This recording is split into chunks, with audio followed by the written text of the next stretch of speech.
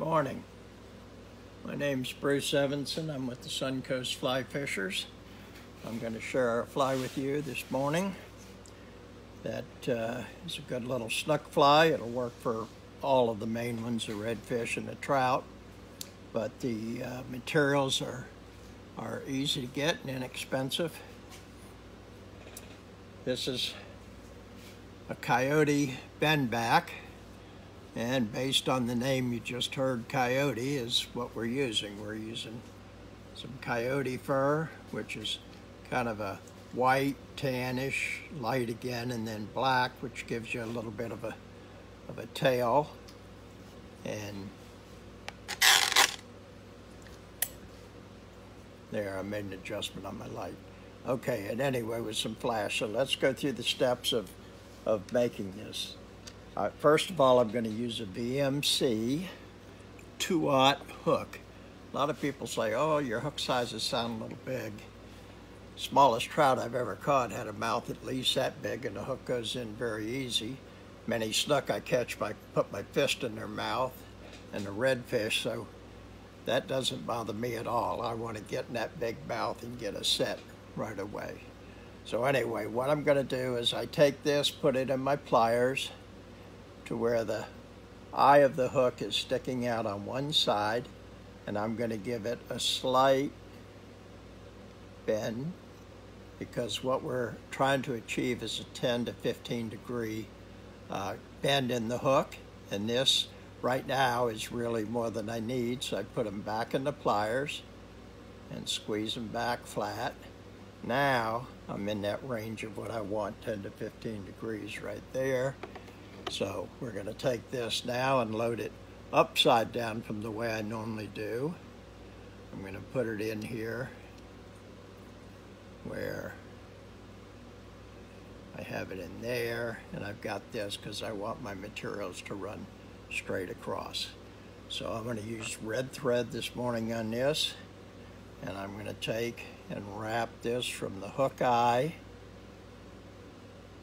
right to the edge of the bend, but I do not, repeat, I do not go over that bend and down, because that's just going to allow you to do the same thing with your materials, and when you do that, you no longer have this action coming straight across.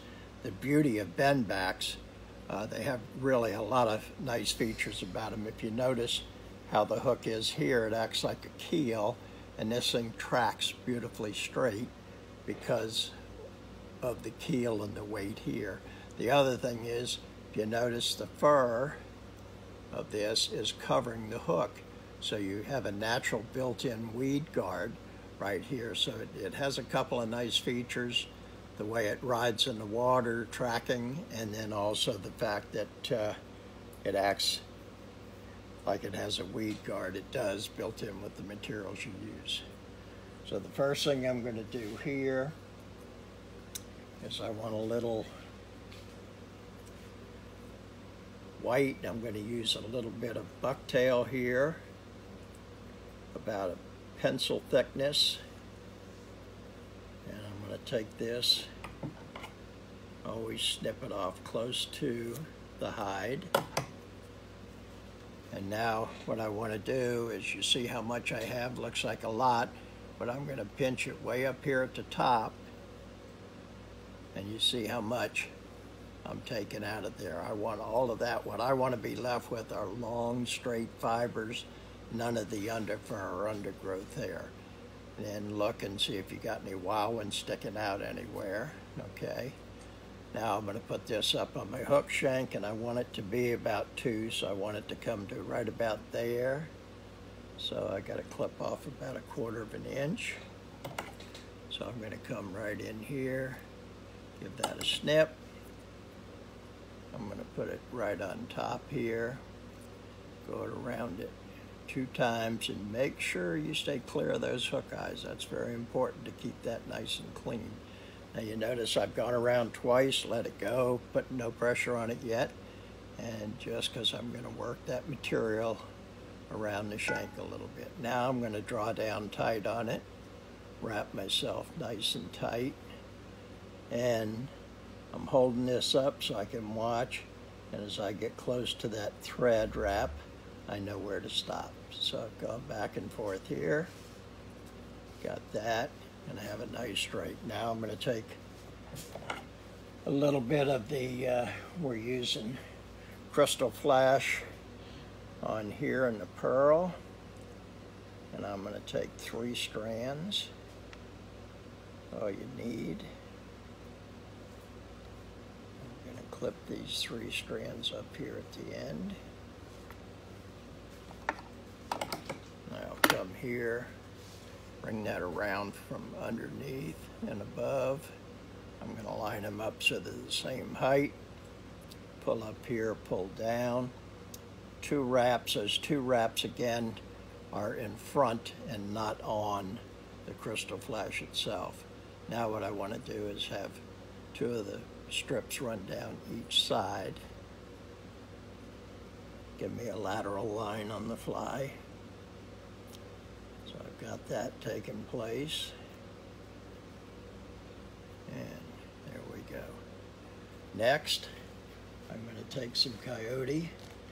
Now, when you go to the store and you're buying your coyote, make sure you get the long-haired. This is not, or it's cut off a different portion of the coyote, but you can see how short and muffled this is. Where this one here, you can see it get longer and thick. So when you look, make sure you find the long portions of the hair. Now, what I'm going to do with this is pull this out, find myself a piece that I want to use. I'm looking up here because this is the end of my fly and how much I want. So I'm going to get this worked out in between my fingers, and I'm going to take the scissor and just go right down along the hide and trim it off. Okay, so now this is what I ended up with, and I don't want all this undergrowth and winter fur. It's the best fur to have, but you don't need, we're not trying to stay warm. So again, I'm going to come up here by the black tips and the white, get a hold of this, and look at how much I just pulled out of there. Look at the nice, long, skinny fibers I have right here. This is what I'm after. This gives me that tail action, so I'm going to line these up, trim them so that I have a nice straight edge again to tie right behind my hook eye. I'm going to lay this right here on top, give it 2 wraps. Now I'm going to line it up here and make sure it's right on top where I want it. Now I'm going to give it a nice tight wrap. And I'm going to bring my fingernail back here to where I want to stop and act as a stop. And I'm going to come back and forth here, build myself up a little bit of a head.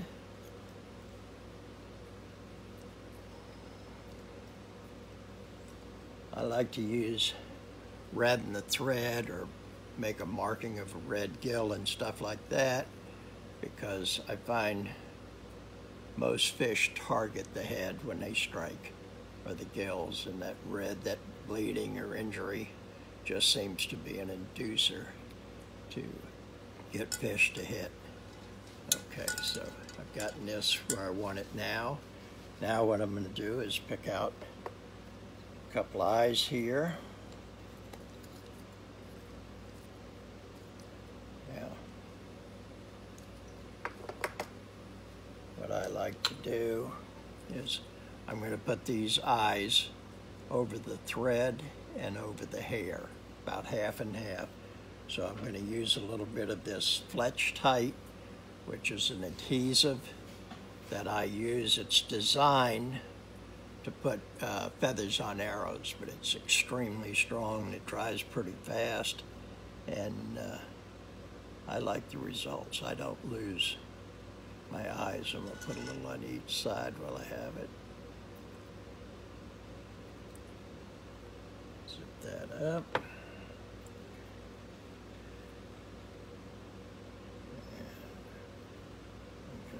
this right there between the hair and the eyes. Do the same thing on this other one. You got to give this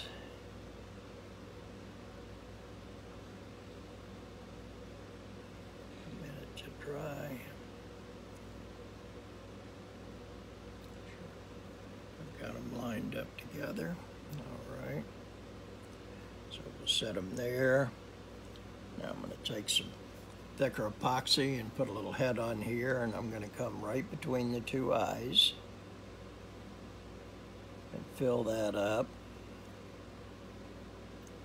to where it hits the back of each eye, and I bring it out onto the thread wrap.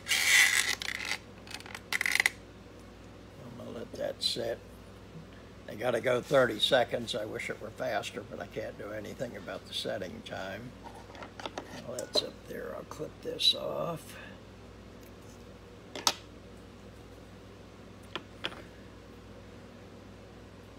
This fly, especially with the bend back style on this, fishing this in the grass out there in Tampa Bay and all through that grass, like minnows cutting through there.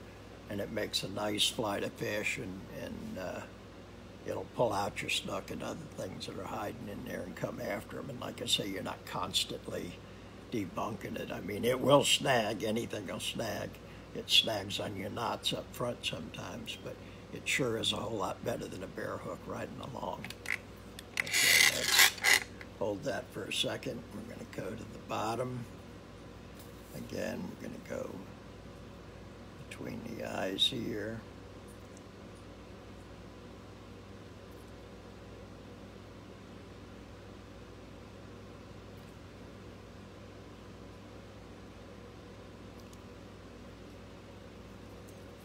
Let's put a light on it.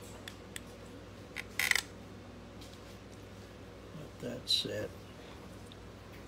Curing, like I say, once they get tacky, I wish they'd perfect it. The only epoxy I've used that doesn't stick or doesn't get tacky is this real thin stuff by Solaris, and this is designed to soak into your thread wraps, and it dries in about 10 seconds. This other stuff gonna take 25-30 seconds at least. So let this, now I've got 2 more spots to hit here real quickly. I want to coat the eye.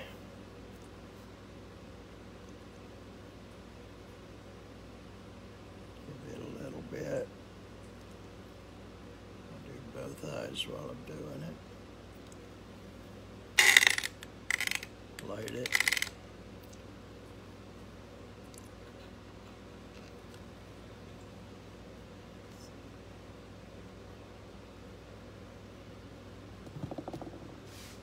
Epoxy here. Okay, and this will be, just because this is tacky and drying and I don't want to watch grass grow, this is what we've created right here. Again, this is your bend back flats fly, great for the flats, great design to keep you from getting snagged up in the grass and everything, and it tracks beautiful along the way. As far as stripping and everything, change up, you know, if you're stripping long and slow and they're not hitting, then short and quick, move it around. Minnows are never consistent. They dart around, they swim along, so try different things as you work it. Thank you very much.